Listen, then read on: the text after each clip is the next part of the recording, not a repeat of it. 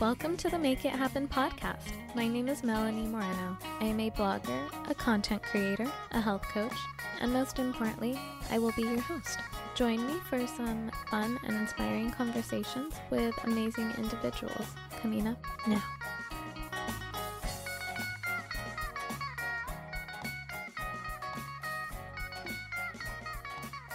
Because of how I viewed myself, it's always like, no, like I have to rely on somebody else because somebody else's words would be more important or more credible than my own, right? So getting to a place where I'm just like, oh wait, like I can say stuff too, and it's like cool if I say stuff because it's okay if I only have something to say. I don't need somebody else to like corroborate it or anything like that. I should just talk. Yeah, I'm getting there. I'm like working my way through it. It's so funny to hear. As you said that, I was like, I feel that way, but well, okay, I don't want to be insultive towards myself. I was going to say, but I'm nobody. Well, basically, good. I'm glad you caught that. I don't mean I'm nobody, but you're a licensed professional, and then here you are saying, you're not sure about the platform you have to speak on. Having a title isn't everything, but I'm still trying to recondition that myself. But a lot of us tend to think of titles as meaning something, and then here you are with your own professional practice, and you still feel that way. So it knows no bounds, that sort of insecurity. Oh hell yeah.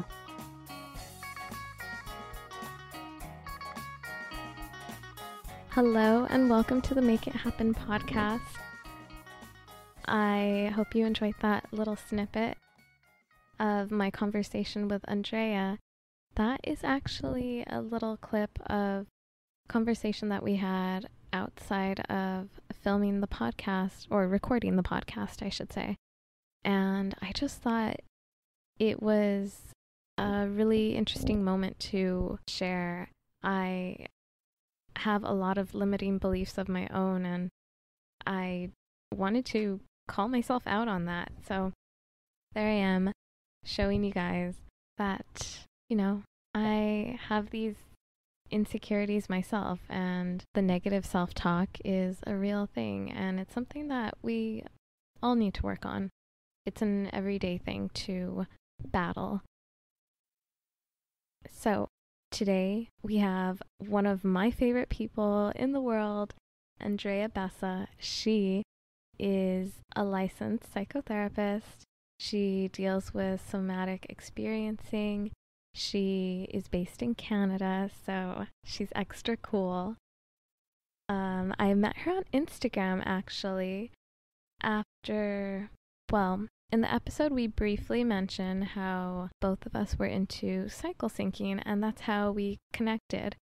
And cycle syncing is basically a practice based off of the teachings of Elisa Vitti in the book called Woman Code. And you can go check that out a little bit more if you're intrigued.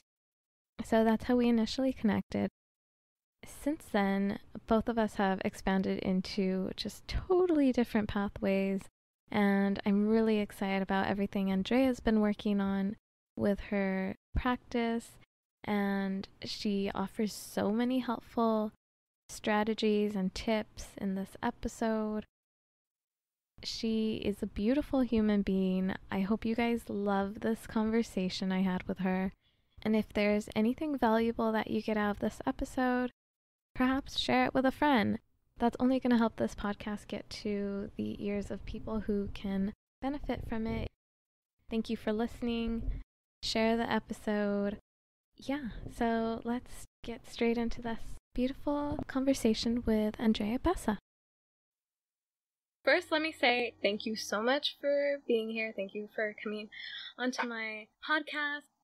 I'm thoroughly thrilled to chat with you because I have been a longtime admirer of your Instagram and just the things you say. I feel like each time I read your posts, I feel like, man, this girl has it all together. She she has her message so on point, and the fact that you're a therapist now, I feel like anyone who's working with you is just in such good hands. Wow, that's a huge compliment. Thank you.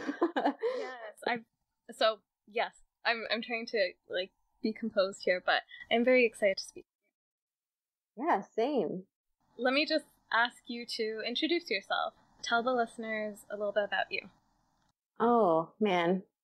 Well, I am just your regular human. Like you said, I'm a therapist.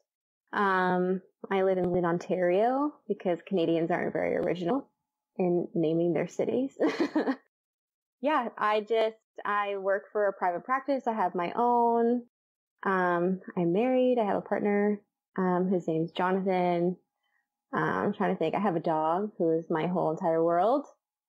And yeah, like there's not a ton to me right now that I can like think off the top of my head. Like it's kind of, I'm trying to think of like what my days consist of. And it's like a combination of a lot of self-care because of the work I do and setting a lot of boundaries and just prioritizing a lot of like social connection that is very helpful for me in terms of being able to, you know, excuse me, some of the things that I'm kind of spending more time doing now since, you know, school's over and I can kind of fill my days.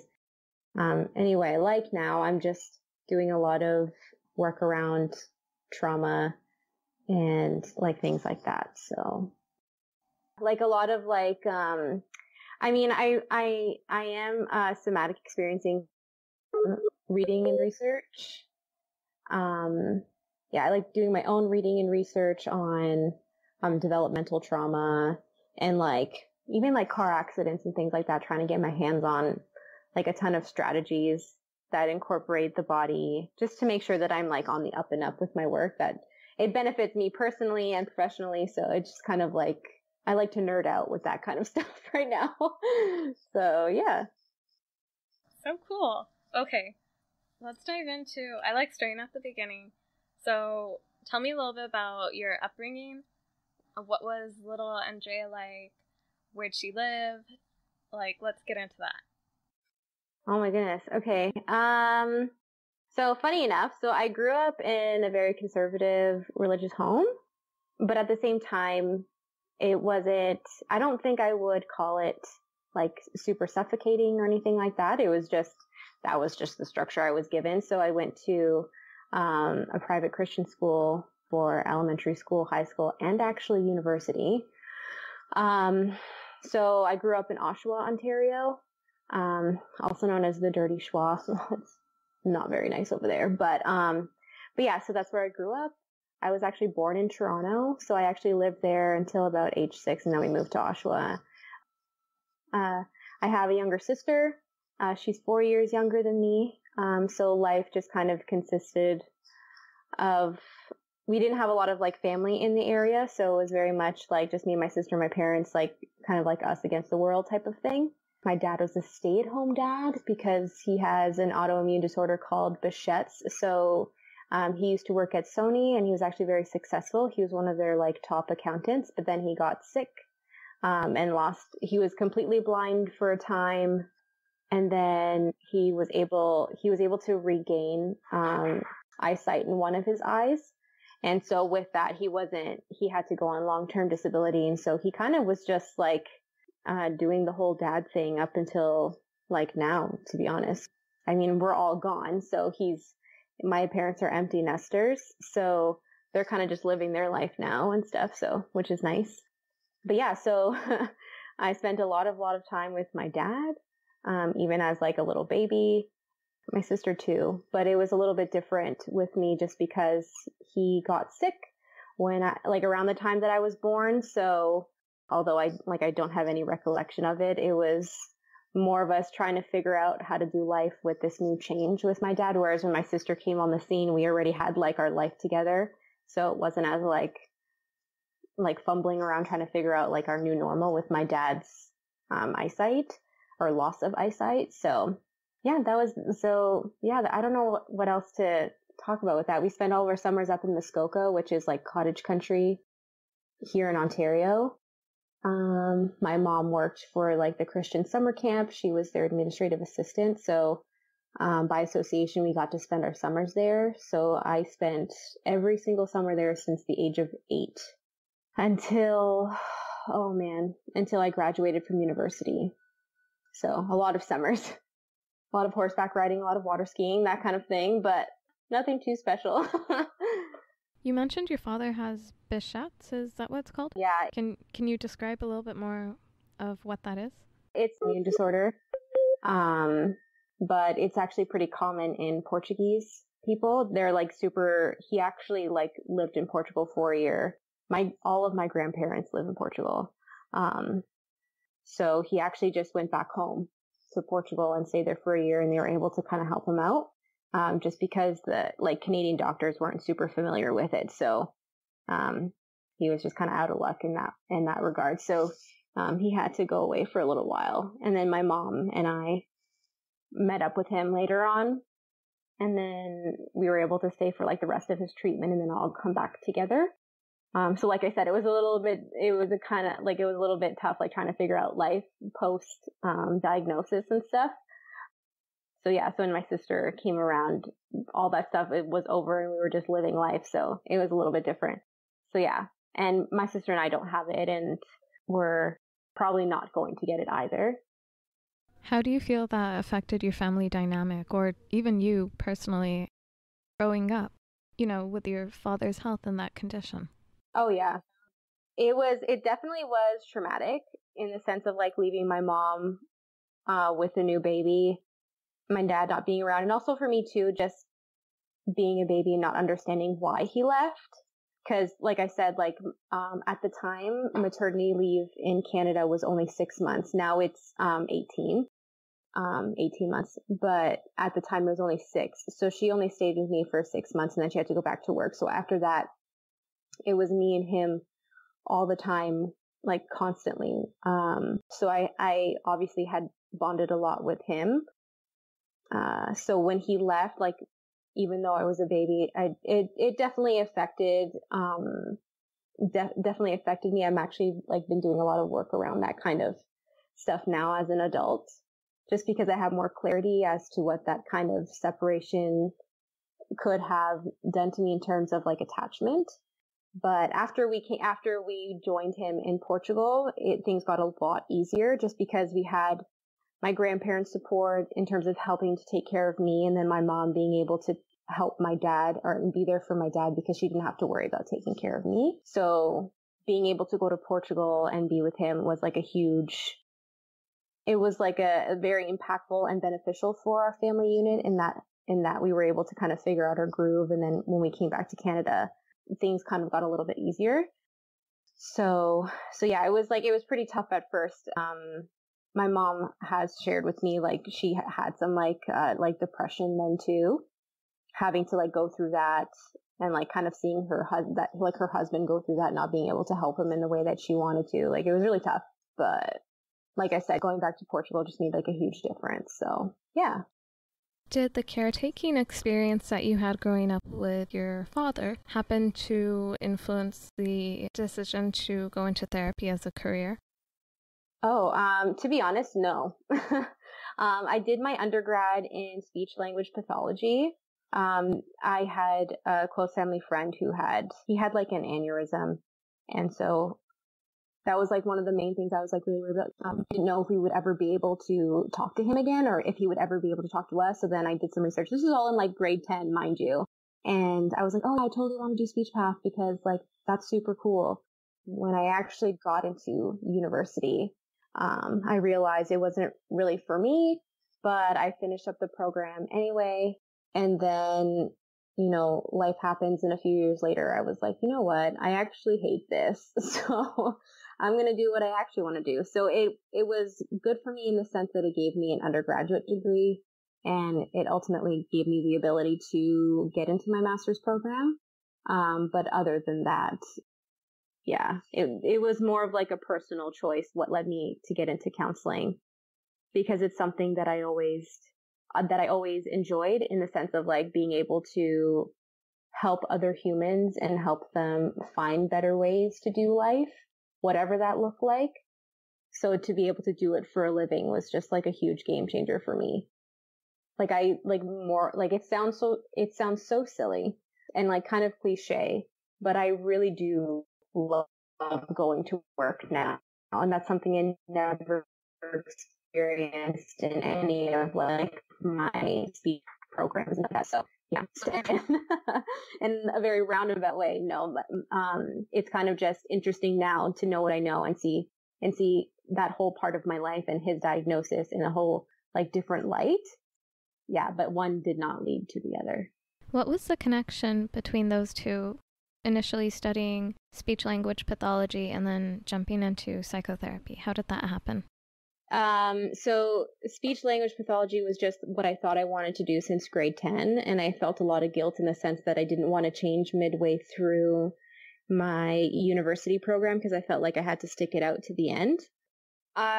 So after I finished university, I went to Portugal for a year, and through my time there, and then even after I got back from Portugal, I realized I didn't want to do it. But I still pursued a grad certificate in communicative disorders assistant, which is essentially just a speech pathology assistant. So I would just do the therapy without having to do the paperwork. Anyway, so I started that grad certificate, and I realized like I really, really hated speech pathology, which just made me even more like even as I worked with the kids and even an adult, I realized I was more interested in like who they were as people as opposed to just working with their speech. So I just continued pursuing my master's instead, and I didn't finish my grad certificate because I was coming home crying every single day and super not loving, like hating having to go to work every single day. So it just wasn't worth it for me. So I just quit. I was able to just like let it go and not let it take away from like who I was as a person. Which was very, very nice, to be honest. It was something that it was like a long time coming, to be honest. So my master's degree in counseling psychology, I just really wanted to be with people, and that program gave me the ability to do that. So yeah, it was always just people. People were always just my motivator ever since like a very young age. I just loved people. People were just my thing. So by letting go of my communicative disorders assistant program and giving myself permission to just pursue this was really give myself the opportunity to just be with people. How cool. I'm actually really curious to hear what a session with you would be like. For someone who's never been to therapy, can you paint a picture of what it's like to meet with a therapist or meet with you in particular? Oh, yeah. So there's no one size fits all to therapy. I am a firm believer of that. I have a full caseload right now, and the things that I do with every single person, there's like underlying similar themes in terms of what interventions I use, but how they're applied are very unique to every single individual. Like no one therapy session looks the same, sounds the same. And I like entering sessions with no expectations, but to simply listen and attune to the client to whatever they have happening for them right now. A lot of what I ask, though, has a lot to do with the body, because I work from that somatic experiencing lens. So essentially what that's called is bottom up. So I work from the body and then to like the narrative, story, that kind of thing, but which I do feel is super important as well. However, that being said, no one size fits all. Sometimes people aren't able to get into their body as easily as maybe another client. So I may have to go top down. However, the body will be incorporated in some way at some point because therapy needs to be holistic. It needs to include the body. Mind-body connection, it's not really a thing in that it's really just mind-body. They're just so intricately connected that you need to just address both and not separate them as two things. They need to just be seen as one. So that's why somatic experiencing and knowing about the body and the nervous system, and also knowing thoughts and all of those things or addressing the story is still so important too, because they inform each other.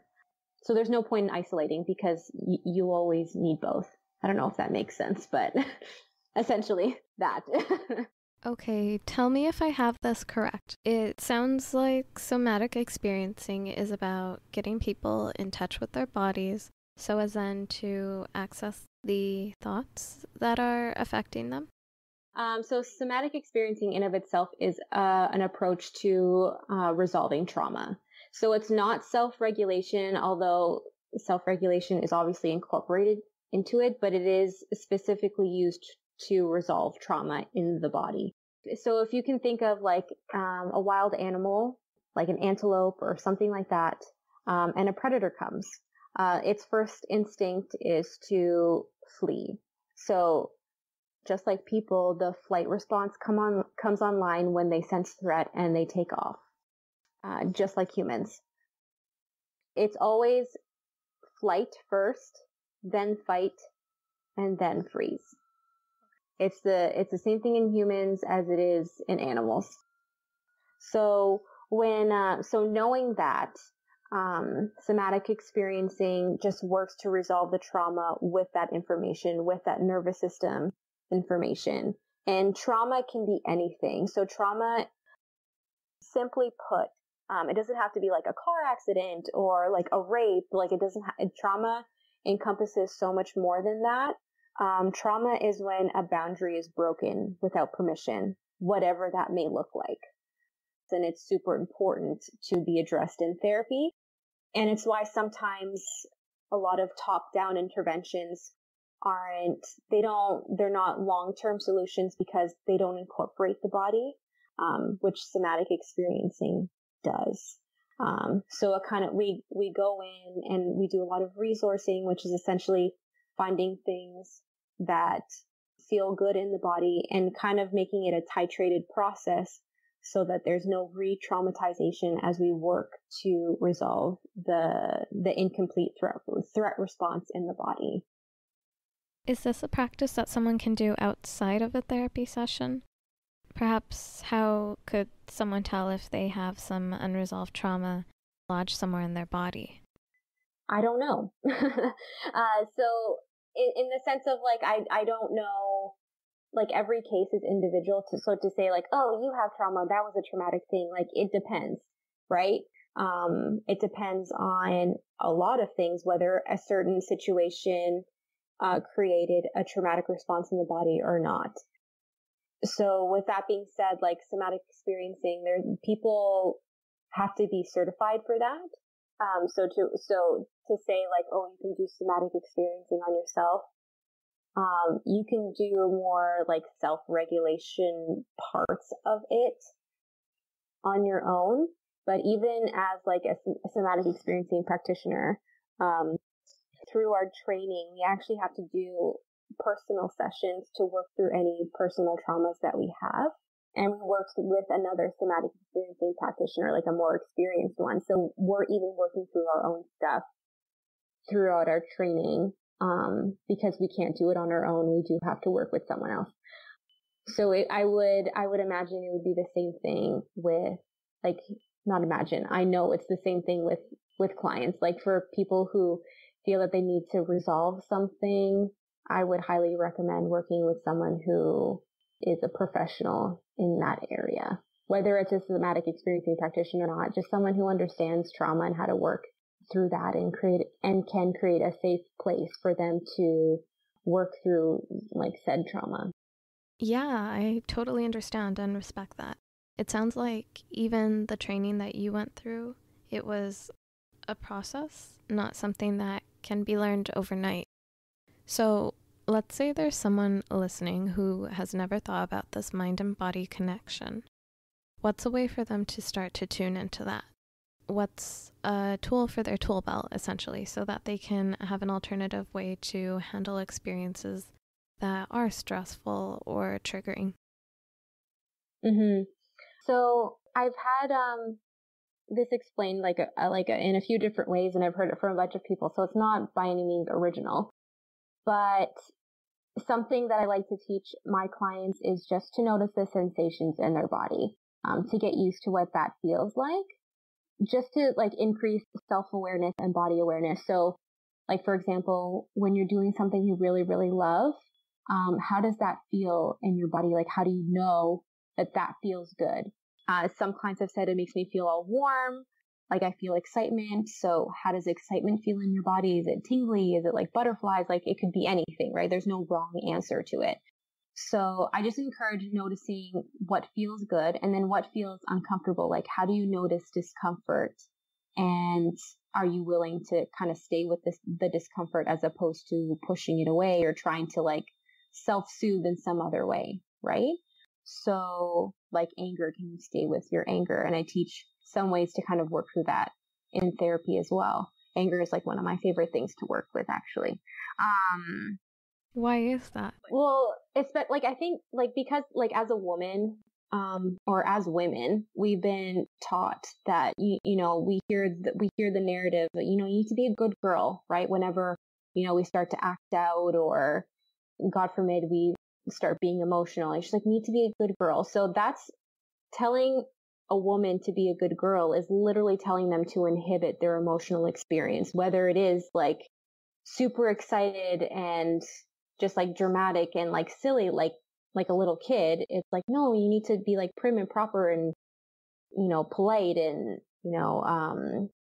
cross your legs and keep your hands neatly on top of your legs and things like that, just that cutesy kind of put together, like very controlled thing. Right. And I hate that.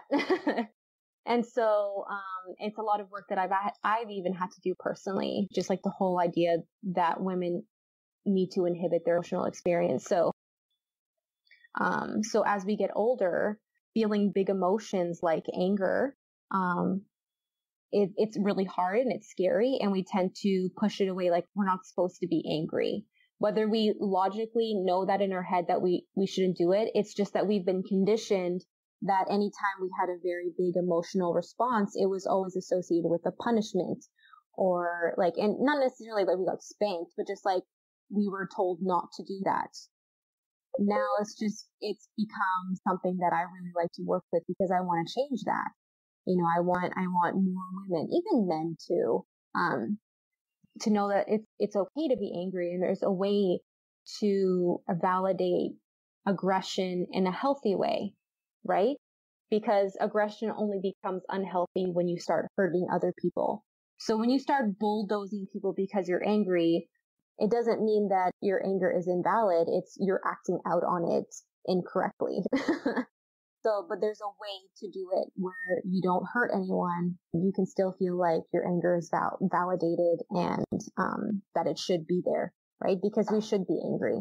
It's like the yin and yang of life. Like we need to be caring forces to ourselves. It's how we don't become doormats in life, right? So part of that is recognizing that one, it's okay to be angry, and two, that there's a way to validate said anger and act out on it in a way that doesn't just, burn the whole entire house down, right? Metaphorical house down. So sensations is always the first thing. Just noticing what good feels like, what discomfort feels like, things like that. How do you know you feel safe? How do you know you feel unsafe? So if you notice your sensations first, then you can kind of, label emotions if you feel like you need to, and then go to the narrative, right? When these sensations come up, what emotion is it? Okay, well, I'm starting to feel this pit in my stomach, so I'm feeling shame or I'm feeling guilt. Okay, so what's the story with that? Oh, it's, X, Y, and Z, right? So kind of just using it as like a 3-step process, but always noticing your sensations first, or just tuning in and seeing how much you can tolerate and things like that, right? So like, for example, like I was saying before with the anger, it's so funny. Yesterday we got out of the airport and we were waiting for our shuttle to go get our rental car. And I was getting a little impatient, because they said they were going to be there at a certain time and they hadn't. So I was just like dying to get to where we were staying because I was super tired from the plane and I wanted to shower and all this stuff. So just like like that end of trip agitation. And I had to go over to my partner and I was like, I just need your arm for a second. And I was able to kind of place my anger there. So I noticed what those sensations were. Like I knew that I was getting like snippy and I was like starting to breathe a little bit heavy. And so I've been able to get to a place where I've kind of noticed when my anger starts to escalate and being able to catch it in that moment, right? But it's a practice. Like I don't always catch it. And sometimes I do get really, really upset and fly off the handle or whatever it is. I just offer myself a lot of self-compassion after said instances and do a lot of repair with anybody who got the brunt of that. But yesterday I was able to kind of notice, okay, I'm starting to get really angry and then kind of implement like a strategy in order to let myself know that it's okay to be angry. Like, by noticing what happened in my emotional experience, my body experience, with anger, I was able to validate that anger and say to myself, yeah, like it's okay for me to be mad about this because, a business should respect their clients' time and things like that. But I knew that like yelling at them wouldn't be helpful and it would just make me feel worse after. So knowing those techniques and noticing my body and then being able to implement those techniques to validate my anger, it's a beautiful thing. So I just like to share with those kinds of things with my clients, and being able to begin that practice with them and being able to validate them in that way instead of getting caught up in the story, right? So yeah, I think that answers your question, hopefully. Yeah, that was a great explanation and example. I really like that you broke it down into a 3-step process, which was essentially noticing sensations, what are the emotions tied to them, and then what's the story behind it all. That sounds simple and easy enough to remember as a technique for checking in with yourself. So, you said earlier that therapy sessions are each unique to the client and their needs, but are there any reoccurring themes that come up? Like one thing that you notice that people tend to struggle with a lot? There's a lot of what I have been working with has been anxiety, guilt, and shame. And like it's been interesting because I've had a lot of clients coming in with unfaithful spouses and they're trying to figure out, what life is like now, and how to, repair that relationship. I don't work with couples specifically. I just do individual counseling right now, but a lot of these couples end up doing individual counseling and then couples counseling. And so I've just recently had an interesting little influx of individuals who are just struggling with that. And then I have other clients who are just the same things, except not in that context, right? So just a lot of anxiety is definitely like a huge one, in a chronic sense. And then guilt and shame, like a lot of it is coming up, as I'm sure would be the case for a lot of therapists in this day and age. But it's just been what's been coming up for me a lot. Like even clients who are dealing with grief, there's guilt and shame all over those situations as well. So we've got some guilt here. So it's been fun actually to see. In this day and age, there is certainly a lot of anxiety-inducing media and stimuli that can influence that from a comparison standpoint, but what do you think is the reason for the large amount of clients who are coming to you with guilt and shame that needs addressing?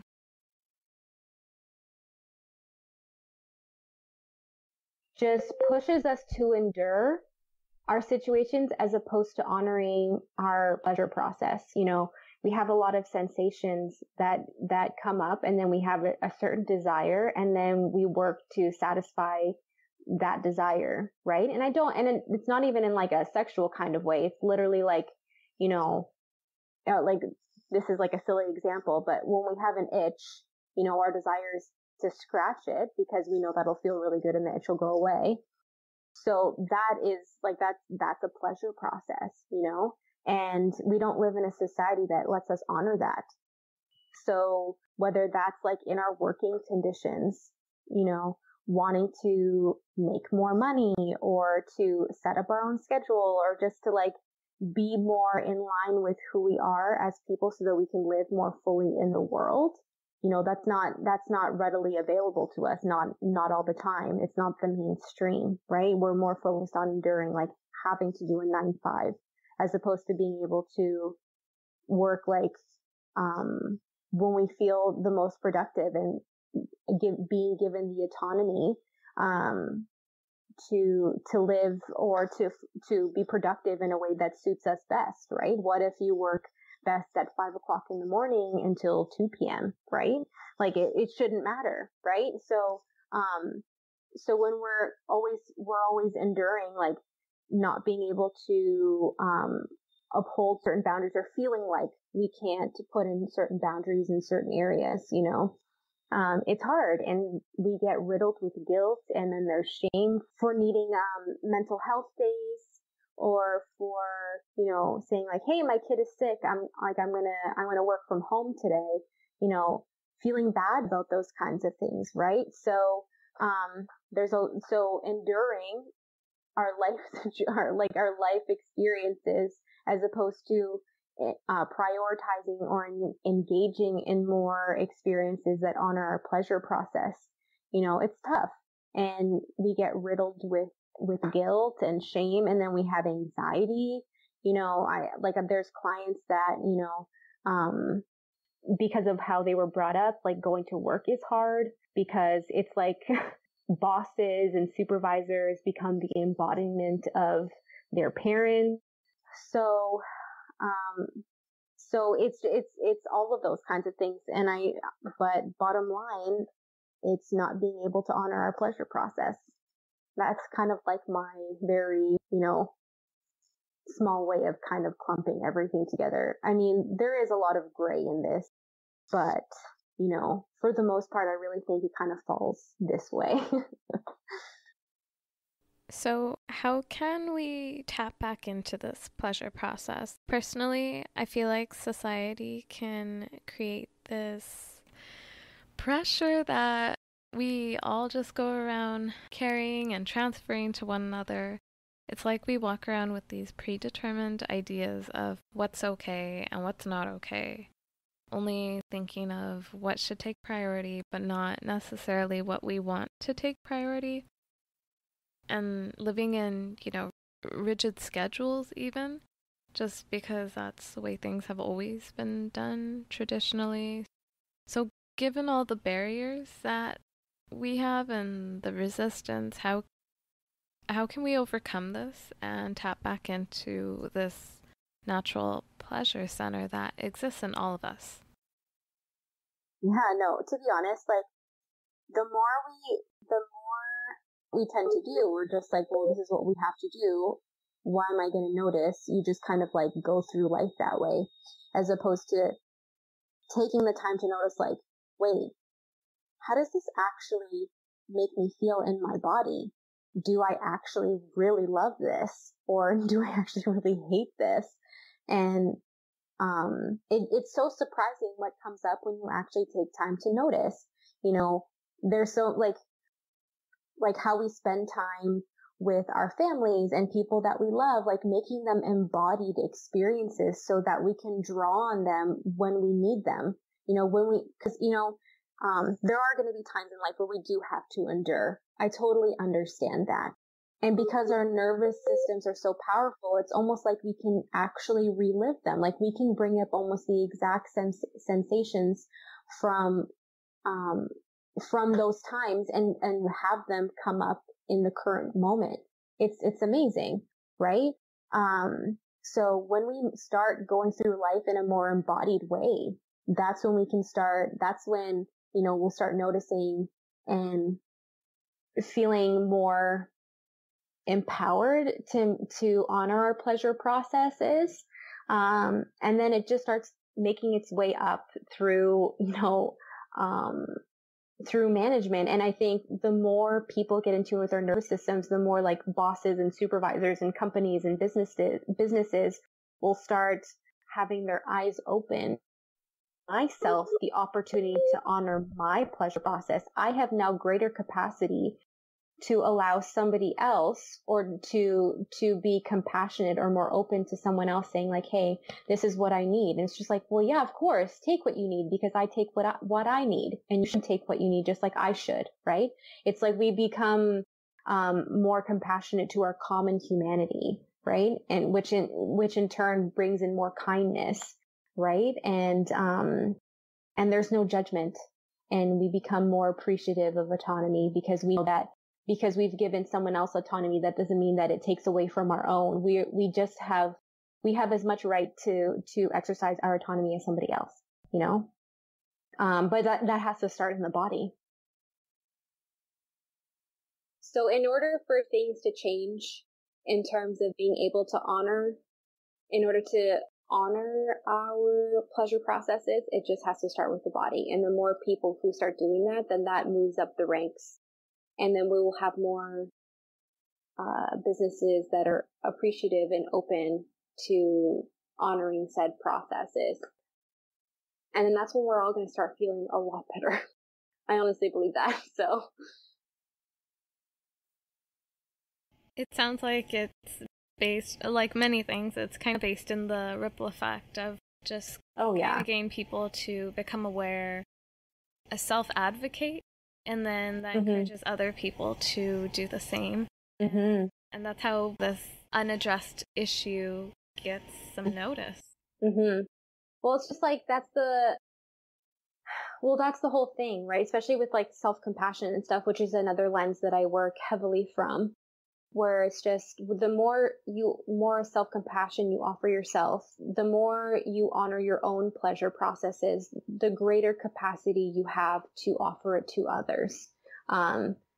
You realize like we all deserve that kind of thing. So by allowing someone else to honor their pleasure process, by offering someone else compassion, it doesn't take away from your own, right? I deserve it just as much as, my neighbor. And vice versa, right? So when you realize that we all deserve it, then it becomes like a big thing. That's really interesting. I feel like we have a scarcity mindset. Oh, yeah. Like, there's even that phrase about how you have to take care of yourself before you can take care of others. I think there's this idea that a give and take has to happen. Like, if other people have something and they want to take from you, or you have to develop yourself before you can fully give to others. Like, what do you think about that? Like, how the individual needs to develop to interact with society? Just give me 1 second. I just have to move locations. Just 1 second. Okay. I just believe that people forget that, forget our common humanity, right? That one doesn't take away from the other. It's the same thing in relationships. We have this narrative that we shouldn't be high maintenance, that being high maintenance is wrong or it's bad, or you shouldn't be needy and like all of these things. When in reality, there's so much gray in relationships. One relationship, and how it works is different from another. Like I always give this example, like if one partner comes home and they say, you know what, every time I come home, I want my partner to come to the door, give me a hug and a kiss, and to walk me to the kitchen, and then, we share a meal, right? That's okay, because the other partner can say, well, every time I come home, I want you to greet me, give me a hug and a kiss, and we're going to go sit on the couch and have a bowl of popcorn together. I want that every time I come home. They're allowed to do that. No one can say that that's wrong or bad or you shouldn't do that kind of thing, because it's not It's not anybody else's relationship but theirs. They're high maintenance in their own way, right? It's the same thing in how we do life. Just because, let's say you're a boss and your employees want a certain amount of mental health days in a year, that doesn't mean that you don't get any. You are just as entitled to mental health days as your employees are, because you are a human, right? It's remembering that we have common humanity, and that it's okay to need different things, or to need things in general, because everyone needs something, right? And it's okay to have those needs and to ask if they can be met, or if compromises can be put in place, right? In order to have a need met in some kind of way that feels good for both parties, or as many parties as possible, For you personally, what has been the biggest challenge that you've had to face? And also, what has been your biggest accomplishment? I think my biggest challenge has just been kind of sorting through my identity, in the sense that, growing up in, a religious household, and then going to, a religious school all my life, you kind of believe you have to be a certain way in order to be accepted. And now I'm in a place where I've kind of, my biggest challenge has been working through that. Because again, because of, developmental conditioning and things like that, it makes it a little bit more challenging, because you feel like you're a bad person and all of these things, when your innate worth, it has always been separate from your performance in life. Whether you're wildly successful or wildly unsuccessful, your worth does not change. So my biggest challenge has been working through self-imposed identity characteristics, and even what I began to believe what other people thought I was. So kind of working through those beliefs, limiting beliefs more specifically, and kind of questioning why that had to be a thing. So that's been very, very hard for me to work through. It's taken me a lot of therapy, actually continued therapy, in order to keep calling that out for myself. Because it's tough. It's like 28 years, or I guess more like 27 years of stuff, of being one way and feeling like I had to be a certain way, when in reality I didn't. I have so much room to be anything that I want, right? And my voice matters. So that's been hard. If I may ask, how did you even begin to notice that you were holding these self-imposed beliefs or embodying the beliefs of others? How did you discover that? Actually, through my somatic experiencing work. That's when I started working with my current therapist, because she's a somatic experiencing practitioner, and I realized that my body held a lot of incomplete threat responses in regards to who I was as a person. And I had to kind of give myself permission to question, be like, wait, why does that have to be true? Or who told me that this was true? And does it need to be true still? Do I even want it to be? Was it ever something that felt true for me, or did I feel like I had to be that way because if I didn't, I would get in trouble or I was bad and things like that, So I had to do a lot of questioning, like who said that needed to be true, or who said that was me. So in that and with that, it was a lot of boundary work too, being like, no, I don't need to accept that. That doesn't feel good, or doesn't align with who I think I am, or who I know I am, or who I want to be, So I gave myself permission to question, and I'm still questioning a lot of stuff because, I don't think this work ever ends. You're always gonna care about what people think, but the impact of that becomes less and less, but it still impacts in some way. So it's work that I just continue to do. So yeah, I hope that answers your question. So once you start discovering these things, how do you then set barriers so that you don't end up at that place again. Perhaps set barriers with other people so that they don't control you, or, well, not that anyone can ever control you. It's all you. You're the one who's in control, of course, but I suppose, feeling that way, how do you prevent that feeling from coming back? Not needing to rationalize, just saying no. Oftentimes, and it comes back to those sensations. There's someone recently in my life who I realized over time that didn't need to be in my life, and I was kind of accommodating that relationship, and I wasn't sure why I was, and I had to tell them. They popped back into my life, and I was like, hey, you know what? I'm not a huge fan of this. I said it to myself. I didn't say that to them. But I took a second to notice how it made me feel in my body to be talking with this person again. And I was like, you know what? This really does absolutely nothing for me. And it's more anxiety-provoking because that's what I'm feeling right now more than anything else. And I know what it feels like when relationships don't feel like that. I have very good relationships that make me feel very different. So I knew in that moment that I needed to just say no and not have to rationalize. And I did. I was like, hey, you know what? This relationship doesn't serve me.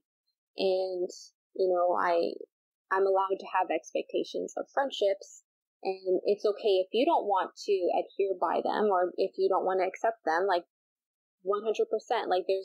you don't owe me anything, and nor do I. I don't owe you anything either.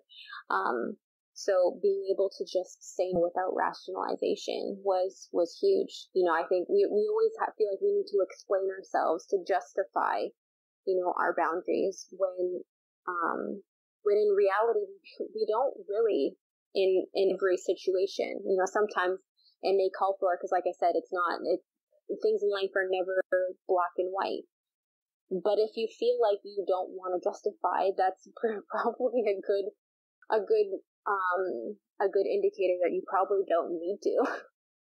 So kind of just noticing that and just staying, because it wasn't comfortable. It was a very hard conversation to have, but staying with that discomfort and not moving away from it, not avoiding it, and just staying with it and being like, you know what, it's okay for me to say no, was huge.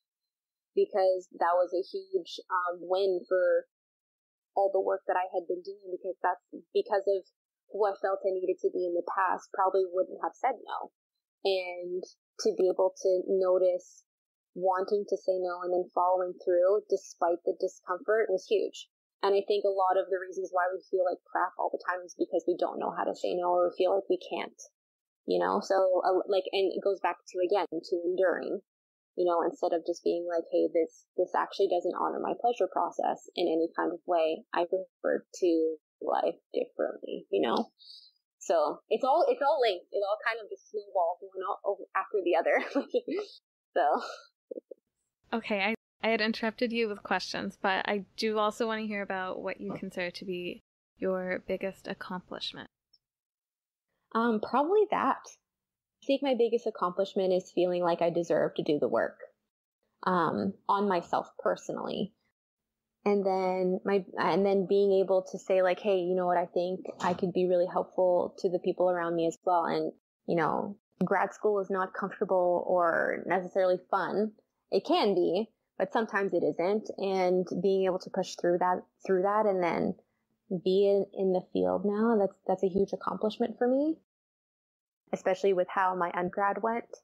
So as in, finishing and not wanting to do any of it.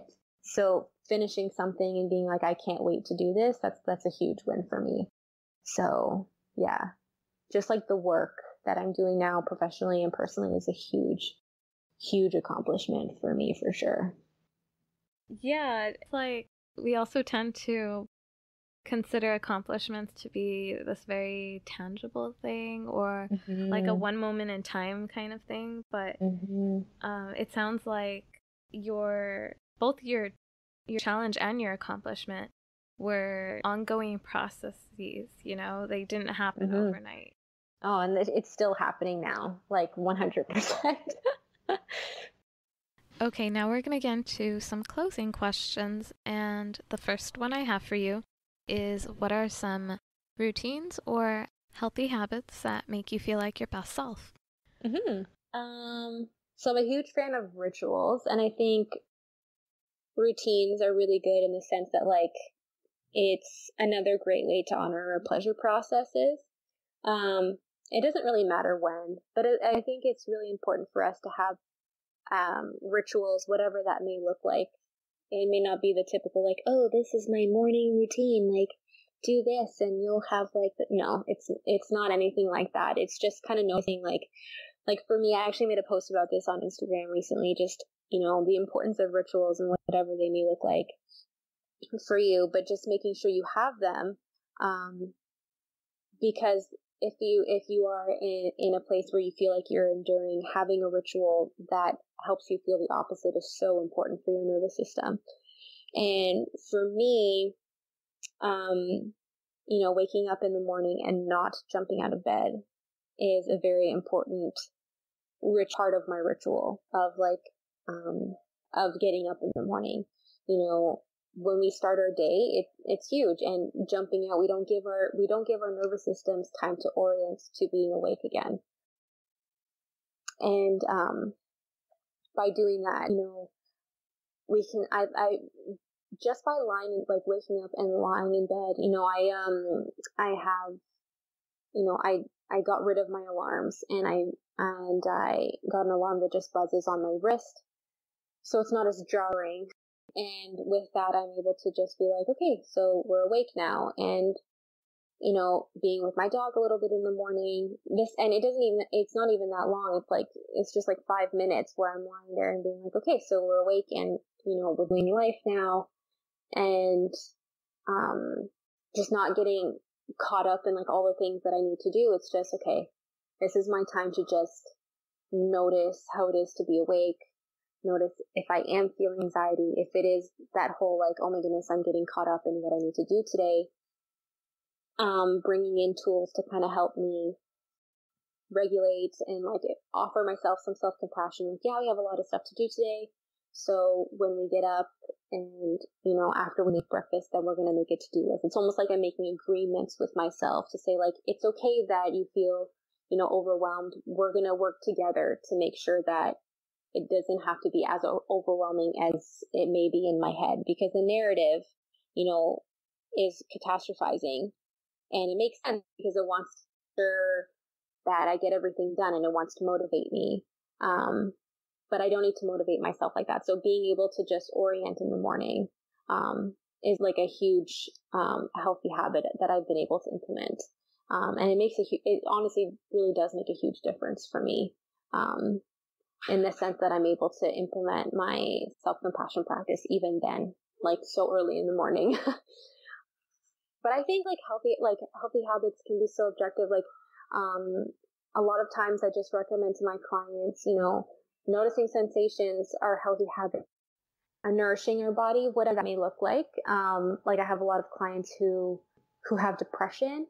So getting up in the morning and doing a million things is actually not possible. They have very limited energy. So sometimes all they can do in a day is get up and have a shower and then sit on their balcony in order to get outside. And that means microwave meals, right? And so, by definition from the wellness community, a microwave meal is not healthy. But that day was probably the healthiest day that they've had because they were able to get into the shower, right? Whereas maybe in the past, they would just feel so overwhelmed, like, oh, I need to get up, I need to shower, I need to make food, I need to do, and then they would end up doing nothing. But they've now been able to give themselves permission, hey, no, this is what's sustainable for me today, and that's okay. So it all goes back to noticing those sensations, and giving yourself permission to do just that, to do the things that feel sustainable in that day. I think that's a very important healthy habit. But with that, I always encourage movement, whatever that looks like. Sometimes, depending on the client, even for myself, that's just like, I recommended to one client, just walk around your building because that gets them outside and they're not exactly on like a time restraint or a time crunch, even like a YouTube video or whatever it is. Like it really does not matter. But just movement in some regard is of course like super beneficial. Right. But yeah, so it's not the most conventional answer, but I really just, there's just, like I said, there's just so much gray. Like it's so individual. Like there's so many factors and health is so multi-layered, and multifaceted. Like it just requires a lot of context and just permission to just follow whatever your authentic self needs. And just being okay with that, So yeah, I hope that answers your question. Yeah, it does answer my question in the most beautiful way. I really like the way you described how healthy habits are different for everyone. Basically, what's healthy for one person is not healthy for someone else, and everyone needs to find what works for them. I think the main thing behind incorporating a habit or a routine that you've mentioned is to be mindful. And once you find that mindful routine or habit, it just helps reinforce your authentic self. And then you can carry that mindfulness throughout the day and take that mindset and apply it to anything that you encounter, which is the ultimate goal, right? Yeah. And I mean, like I said, like these kinds of things are practices. Like I'm not good. Like, of course, there's days that I jump out of bed, like things happen, right? But having tools in place like self-compassion and things like that, it gives you permission to not berate yourself in those instances. Like, shoot, I didn't like lie in bed like I usually do and whatever. And I just like my whole day's messed up. It's just like, some days are just different and that's okay. It's not always going to be perfect. And that's okay. That's why these things are practices. Like no one's ever, perfectly balanced. I don't even really believe balance, but I think we've talked about this before where I really don't believe in balance. I believe in sustainability, because sometimes things take more priority over others and that's okay. Right. So yeah, for me, I always remind my clients, I always remind myself, the people in my personal life, it's just, you don't have to get it right all the time. You learn these things so that you have them in your toolkit so that you can, practice these, quote unquote, good things, more often than not, but they're also in place so that when things go a little bit differently or not according to, I guess, plan, it's okay, right? And giving yourself permission to do life however it comes up, So yeah, everything is it's just a practice. It really is. It's not even about, getting it right all the time. It never is. That's too much pressure and I don't care for it at all. What has been the best piece of advice that anyone has ever given you? I've got so many good nuggets recently too. And how do I pick one? The one that kind of, I think, I don't know if it's like a cookie cutter piece of advice, but just, a lot of the work that I've been doing, with my therapist and even with my mentor, it all kind of surrounds, you don't have to stay in a box. You don't have to be what people expect you to be. And it's okay. Like it's like the greatest piece of advice more than anything else is that it's okay to just be you. Whatever that looks like, even if it's changing every day, like you deserve to be here. Your voice matters. And, I think that's been like a huge thing for me. It's hard to wrap your head around. And I'm still working through really embodying that, but, the more reminders, the better that, everyone like deserves to be exactly who they are. And it's unfortunate when we need to, be otherwise, So yeah, I think it would probably be that. Who has been your biggest inspiration? Oh my goodness, hands down, Patricia Berenson. She is like the queen of my life. Patricia Berenson is my mentor. She's also like, I also work for her in her private practice. She was my practicum supervisor. I've worked with her for the past almost year. Just like the most amazing lady I've like ever met. She's been practicing for like 30 years. She's so experienced. Her insight is it just boggles my mind. Yeah, I've learned so much from her. I'm always learning from her. Just amazing woman. Been through a lot, so it's nice to connect with people that have experienced adversity and have come out the other side, and are still so open-hearted and authentic. It's so beautiful to see and to learn from her. I am so like undyingly grateful to work with her and learn from her for as long as I have, and to continue to be able to do that. She's an amazing lady. She sounds like an amazing mentor. I'm so glad for you. Mm-hmm. The next question I have is, what is something that people would probably not expect that you'd be into? Oh man, that's hard. I feel like I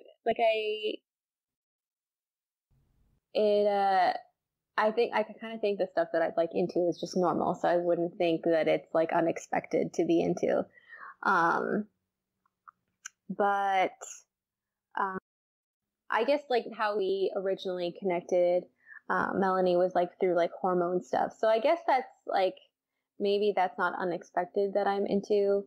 But maybe now, since like my online presence has changed, maybe it's like interesting that I would be into hormone stuff. Oh, are you still into cycle syncing? Do you talk about that with your clients or with friends or anything? Oh, no, I'm not into it anymore. That's like a whole other podcast though. How that changed for me. That's been another huge part of the work that I've been doing. But I still find it interesting. Like the science is obviously still relevant. So I still have a huge appreciation for it, but how would I implement it in my life is completely different. So I guess like that's something, but I guess if people know me, that's probably not unknown. So it's not different that I would be into that. Yeah, I don't know. I still really love, like, I'm still like a barista at heart. I love making elixirs still with all like mushroom magic and all that stuff. So I guess like I'm like a secret barista, my own personal secret barista. OMG, yes. I feel like as millennials, that's a very common job field that so many of us have gone into. And I have yet to have a barista job, but Oh, I'm not same. sure. So it's kind of like this little idea inside of us probably like, think we need to try our hand at that, like just for a day at least to say we've done it. I'm always practicing like latte art and stuff at home because I really just want to be able to like have somebody come over and then just like have this like beautiful latte. You're like, how did you do that? Lots of practice. So I guess there's that. I guess I'm like super into like superhero stuff like that. Like my husband and I are always watching all the superhero movies, like opening night and stuff. Like that's just something that I super love. I like those. You've given me multiple answers. I like Yeah, you just pick the best one, whichever one works, right? I'm keeping them all in. Those are all good. If you were stranded on a deserted island, what would be one thing that you would want to take with you? Oh, man. To be honest, I don't... Oh, man, that's so hard, Melanie. Come on, man. You're killing me. Probably my initial thought was to bring my Kindle, because then I wouldn't have to just pick one book. I could bring like lots of books with me. So probably my Kindle, so I could at least be really well read. But that would also require me to bring in like some sort of like charging thing. So then I'm kind of like out of luck there too. So we'll just pretend this desert island has electricity. Yeah, let's not think about that. Okay, what is a book or a podcast, a movie, or any sort of resource that you would recommend that you feel has inspired you and would want other people to check out? I love Waking the Tiger by Peter Levine. He's the one who created somatic experiencing. However, he did write a book that was for the lay person called Healing Trauma. So I would totally recommend that for people who are interested in somatic experiencing or just like healing trauma in general, or what that kind of looks like, to read that book. Because everyone should be informed, be informed consumers in regards to if you do want to, if you want to get into therapy, knowing the kind of practitioner you want to work with, what kinds of questions to ask, just to make sure you're getting exactly what works for you. Because that's the great thing about therapy. There's so many different kinds of therapists out there, and if not, you have the and not have to choose somebody else that maybe is a better fit, So yeah, just kind of informing yourself what kind of therapy that you want and the kind of person you want to work with. So yeah, Healing Trauma by Peter Levine. Okay, everyone needs to check that book out for sure. Mm-hmm. And with that, we are now at the end of the episode. I want to say thank you so much, Andrea, for coming on to the Make It Happen podcast. It's been such a joy talking with you, and you've shared so much therapeutic insight and words of wisdom. It's all been super informative, and I'm sure everyone's going to love it just as much as I have thoroughly enjoyed listening to you and learning from you myself. Thank you so much. Well, thanks for calling me or asking me, because it's cool to be able to kind of talk about this kind of thing with people. So I super appreciate you asking me. Super, super cool of you. I will catch you later then. Bye, Andrea. Yeah, nice to talk to you, Melanie. I'll talk to you later. Bye. Bye.